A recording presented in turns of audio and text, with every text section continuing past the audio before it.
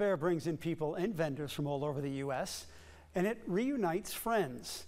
With so many activities to do at the fair, you're never too old or too young to find something to do. Phyllis and Sylvia have been friends for more than 50 years, and today they were both brought to the fair by their families, and they happened to be there at the same time. It was an absolute coincidence. Phyllis said the last time she attended the fair was more than 40 years ago. Coming together at the fair, the two friends decided to take a ride with their families. We're just thankful to God. It was such a beautiful day that we could be out here at the fairgrounds and have our children with us. Yeah, that's what's special about Rapid.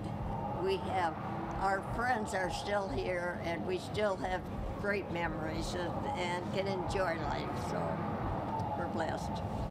Very emotional. The women said they were happy with how accommodating everyone was and being able to let them ride a few rides together. Very nice.